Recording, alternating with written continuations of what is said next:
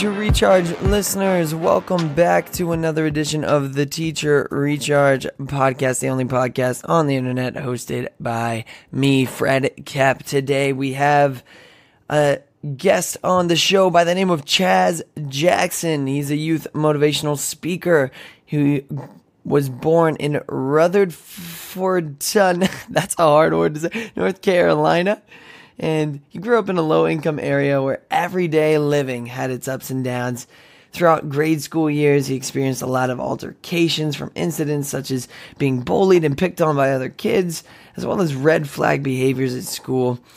Those childhood experiences affected him progressing into adult years, causing a lot of low confidence, self-esteem problems, developing false identities, substance abuse, and being incarcerated due to poor behavior and decision making, which all contributed to unresolved tragic events and lack of self-love. But despite all the trials, he always had a strong inner voice that reminded him that he is worthy of greatness. And he's here today to talk about that. So, without further ado, enjoy today's episode with Chaz Jackson.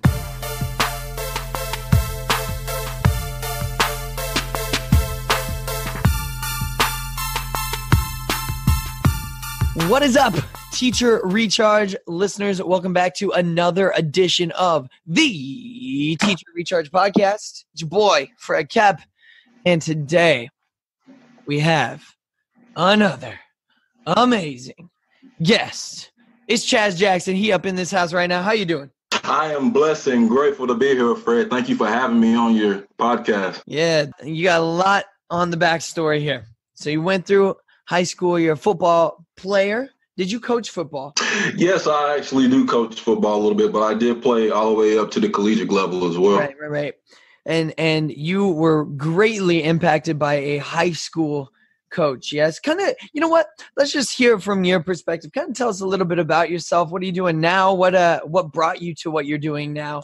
All that good stuff. So a turning point in my life, let's start there. It was in May of 2012. I remember waking up behind the wheel of my girlfriend's car, and I was coming head on. I had briefly passed out. I was head on coming towards another car, inches away from a head-on collision.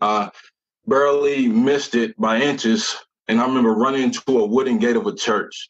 Now, obviously, you can kind of visualize from me kind of waking up at that instant before that impact. I was intoxicated at that time, and I was actually arrested on site.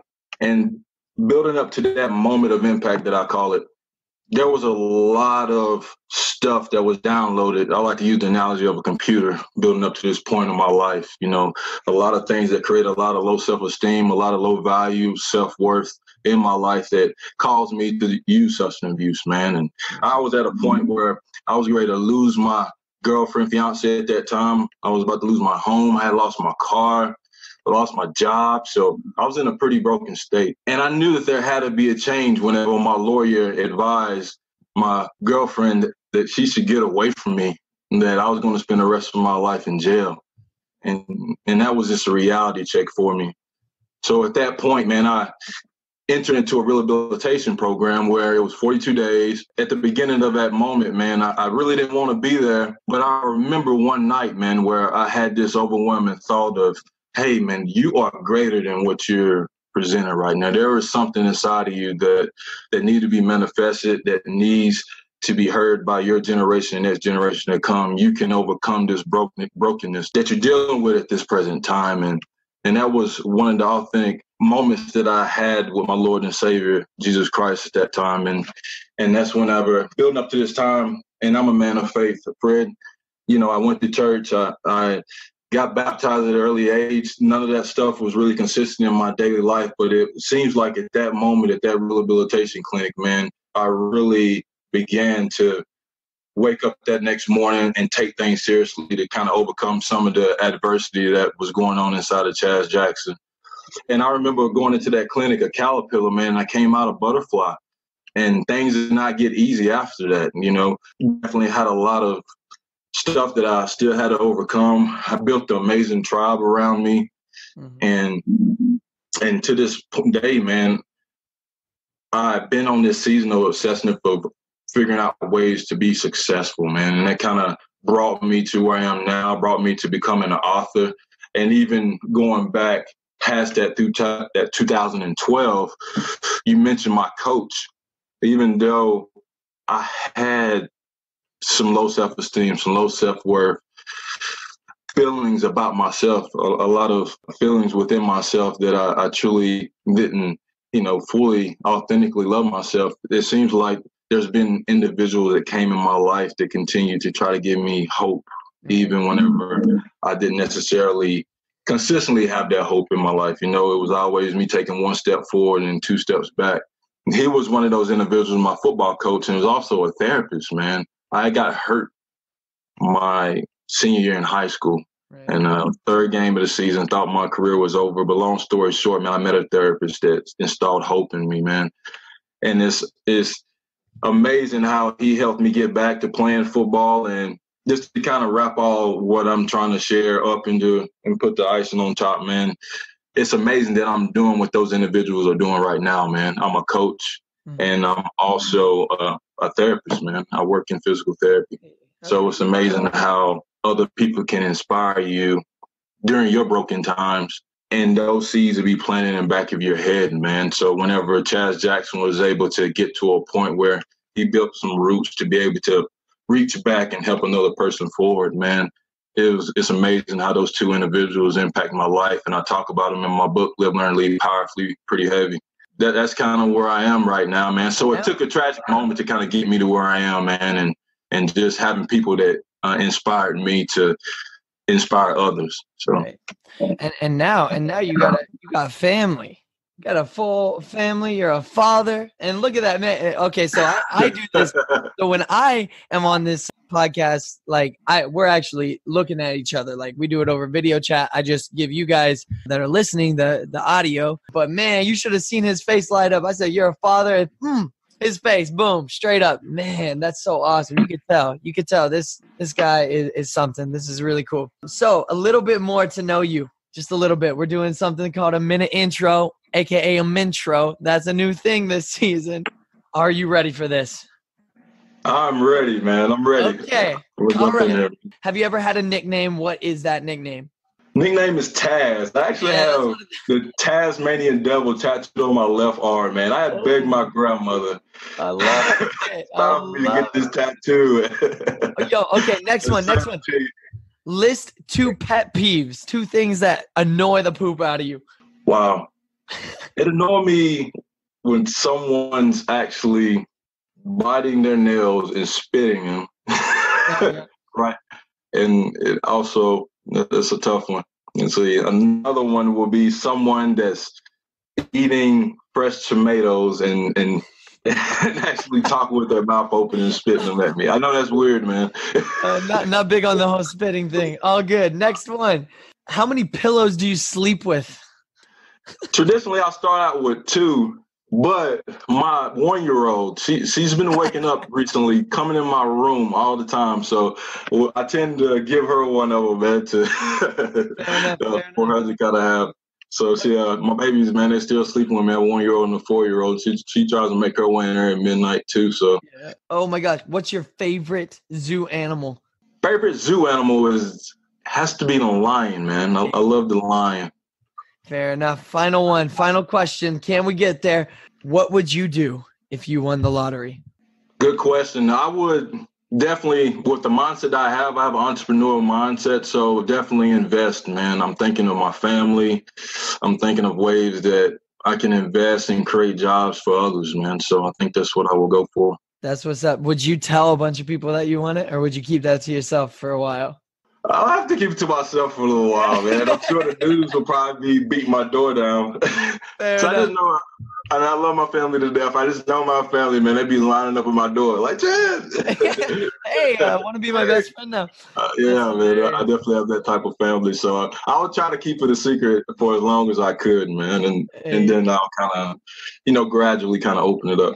That's awesome. You survived the intro. So now let's get some of the stuff that we normally talk about on this show, which is how can we help our wonderful listeners? How can we help them make the biggest impact possible? So first things first, when it becomes Monday, when this comes out, it's going to be a Monday. What are you doing to make sure that you hit that Monday and you are ready for the rest of the week? What's really big for me is when I wake up first thing in the morning, I have affirmations that I do. I try to set the tone of my mind early. So I do my affirmations. I also say what I'm grateful for, because there's too many times in life that I've tried to take a lot of things for granted. So I'm at a point in my life that where I try to wake up and I say, thank you for grace. Thank you for understanding. Thank you for mercy. Thank you for parents. Thank you for peace. Thank you for patience. Thank you for confidence. Just, I'm constantly running these things out for me. And God has blessed us, man, to have a house, man, where I kind of can go on my back porch and I can look off at the mountains. And it's just a beautiful scene, man. I just love trying to start my morning, with trying to get my mind correct. I love to work out, man. I love to kind of get my blood flowing. I'm a big workout guy. Try to go on a run or whatever I have time for it. Always, with little ones, man, things don't necessarily work out the way you plan every morning, but that's traditionally how I like to start out my morning, man, and really hone in on, what I'm trying to accomplish in that 86,400 seconds, man. So. Yeah. I don't really get you with the whole 1-year-old thing, but I do have a dog, and Hey, man, I got a dog too, man. We started out with a dog, so Loco, man, he's still doing it, man. You started Loco has out to with go the out dog too. I have to feed him, man. We recently put a little garden together. I met a friend, man, 30 plus years experience in gardening, and I never gardened before, but he was like, man, let's start to or something. So I got a little deal in the back, so I go out there and have to water that. Yeah, so I definitely can relate a little bit. So to start the week, affirmations, literally saying what you are grateful for. Yes, literally saying. Correct. Have to. Yes.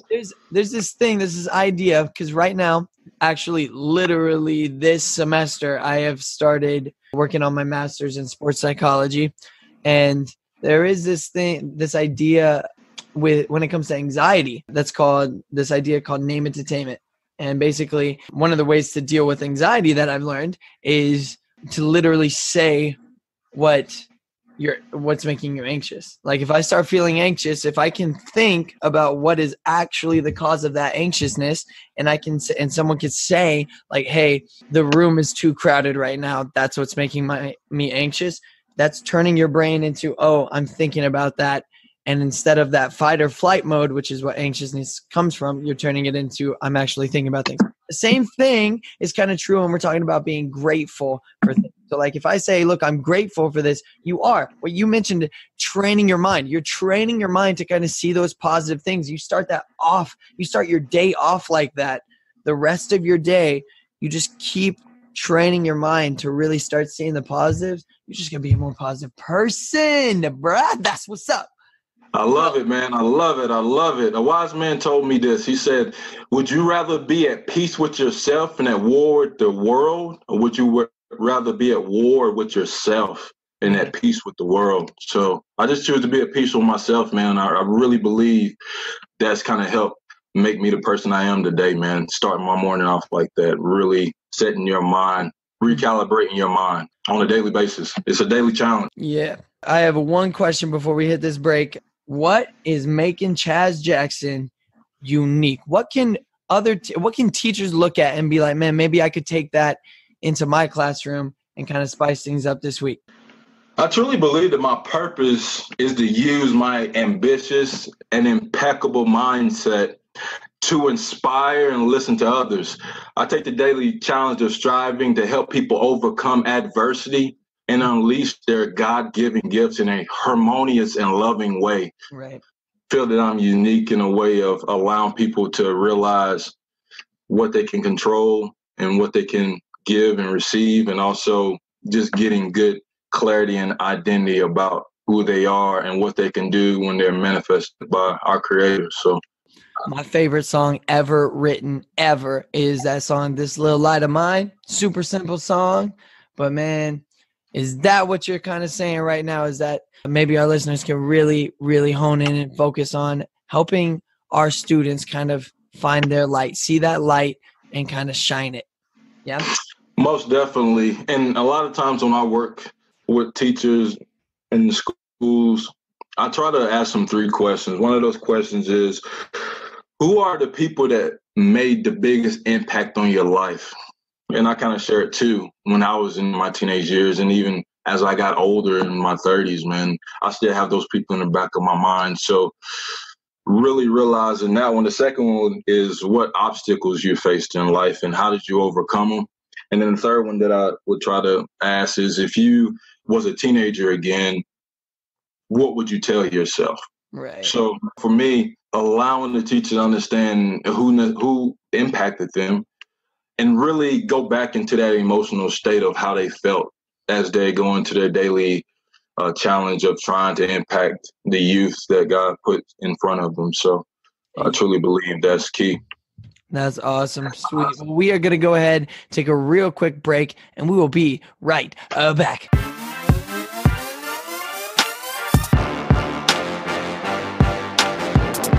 And we are back on the interview with Chaz Jackson. And it is my favorite time of the week, my favorite time of the show, my favorite time of life. It is story time. This is the part of the show. If this is the first time you've ever listened to the show, this is part of the time where I sit down, shut up, and let the guest do all the talking. Now, this story could be sad, it could be happy, it could be comedic, it could be downright weird. That's not up to me. That's up to Chaz. So it is story time. Chaz, take it away. Story time. I know we've been talking about moments of impact, and I shared one earlier about me drunk driving and how that impactful moment changed my life. There was also another impact moment in my life. I was around 4 to 5 years old at this time, and I was a daredevil. I mean, I was one of those kids that would want to jump out of swings. I love to climb trees, even at an early age, even at 4 or 5 years old. And in my neighborhood, the kids dared me. They dared me to go at the top of this hill, and it was near a stop sign, on a white toy scooter, ride down this hill and jump off of another halfway hill and land safely. Obviously, me being a daredevil, I said, yes, I want to take that challenge.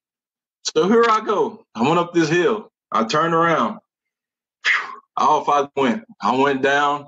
I said, I am going to make this jump. I veered off to the right, and I went up. I went airborne.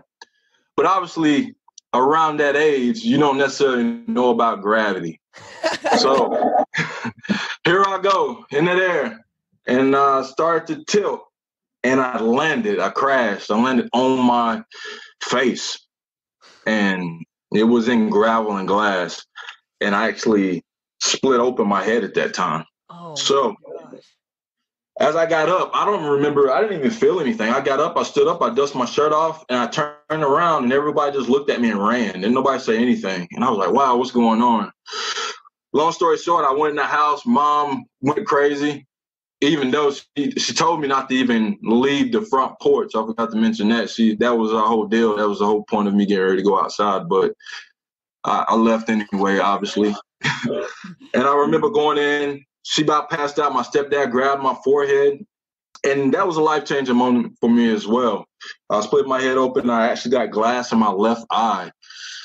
And it was so unique where that glass was in my left eye that they was actually going to remove that eye. Because me growing up, I grew up in a minority poverty background. We was on government assistance, and my family didn't have the necessary funds at that time to take care of that bill. And they was just going to take that eye out. But I thank my mother to this day, Fred. And I thank it to this day because she fought, man. She said, you are not taking my kid's eye out. And at this time, my biological father, I didn't know him very well, but God sent him, man. He had insurance, man, and he was able to save my eye. Long story short, man, glory to God on that one. But I share this story because when I went back to school, I experienced a lot of bullying. Obviously, at that age, starting kindergarten, grade school, first grade, moving on through, kids, they really don't understand. They just kind of react off of what they see. Mm-hmm. And a lot of that bullying started happening in that era in my life. was kind of developed some low self-esteem and kind of made me kind of act out, to be honest, acting out red flag behavior in school. And that's one of the things that I feel like I'm able to relate to a lot of my students whenever I talk to them about bullying is, hey, Chaz kind of been there, and there was up to a point, man. I still carry the scar to my day. I love my scar, Fred, but there was a point in my life where I spent half of my life wearing a hat, man, because I really, truly didn't love what I saw in the mirror. So for me, again, overcoming that obstacle as well, man, I'm just so passionate about reaching back to kids that's have a similar story, that's being bullied, being looked at as differently, but allowing them to take the hat off. You know, that's one of my talks, man. Take your hat off, because at times, man, we can put on a fake mask just to, feel accepted by our peers, just to feel wanted, because there's a part of us as humans that wants to be wanted, right? So, at times, man, we can develop false identities just to kind of live up to, society, but encouraging our kids to love yourself regardless of who you are, and just to own it, and just to know that greatness is within you because greatness made you. So crazy scar. I'm going to be honest, looking at you right now, I can see the scar. Yeah, you see it, man. I love it, man. I'm going to be honest. I love my scar. That's excuse my language, everybody. That's a badass scar. Straight up. Like, that is super dope. I don't know. That's something to be proud of, though. That's a really crazy story, though. Did you have to get stitches? Oh, hundreds of stitches, man. And it actually, dang, I got stitches. I went back to school and I actually busted it back open on a monkey bars one day, man. So I had to go back in and get it restitched again. I'm sorry, man. I'm sorry. Are you made of nails? What in the world? Yeah, so this car carries a lot of story, man. But no, that's awesome. But it's part of my story, man. It's part of why God kind of put it on my heart to open up and share to other people's, man. Because Maya Angelou said a quote, man, that sits in my heart so deeply. I just want to share it really quickly. She said, "There is no greater agony than the bearing of an untold story inside of you." Yeah. So it was a part of my life, man, where I kept that story inside. And it caused me, I went through a life, man, where I really didn't talk about my feelings, man. I really, I was more of an introvert guy. And I thought sharing that kind of stuff was a sign of weakness. But as I got older and I began to share, it's actually a sign of strength. And it allows you to be an oxygen mask for other people, because there's a lot of suffocating people out there. And just sharing the story like I just shared, man, allow other people to know that, hey, man, if Chaz can do it, I can do it. So that's what I'm put on this planet to do. Well, we are almost about out of time. So if people kind of want to get in touch with you, if they want to find you, if they want to see some of your work, how can they do that? You can find me on my website at chazjacksonspeaks.org, Facebook, Instagram, LinkedIn at Chaz Jackson Speaks, all three of those. You can find me through Fred. Definitely. I really appreciate your time and effort with this, Fred, man. I really enjoyed our conversation, man. You rock. Keep doing what you're doing. I love what you're doing for the teachers. Just keep laying out every gift, man, that God placed on your heart to do. Hey, I appreciate that. Well, we always end each episode with a challenge for the week. So our teachers are our beautiful, beautiful listeners are about to go into this week ahead. What would be your challenge for the week so that they can go into this week with a new mindset, a mindset that is going to make the biggest impact possible? I challenge them to understand that they have 2 ears and 1 mouth for a reason. So I challenge them, if you have a student that's acting out in your classroom, I challenge you to listen to them first. Ask questions and listen. I love it. Well, hey, Chaz, thank you so much for coming on. It's been a pleasure. I want to know how that challenge goes. Chaz wants to know how that challenge goes. The way to do that, just email me at teacherrechargepodcast@gmail.com. Once again, that is teacherrechargepodcast@gmail.com. Also, if you or anyone you know would be great for this show, go ahead, email that as well. And you know what, Chaz? It's been a pleasure. Thank you so much. We truly, truly appreciate your time. You're awesome, Fred. Thank you so much. And thank each and every listener. Sweet. Thank you.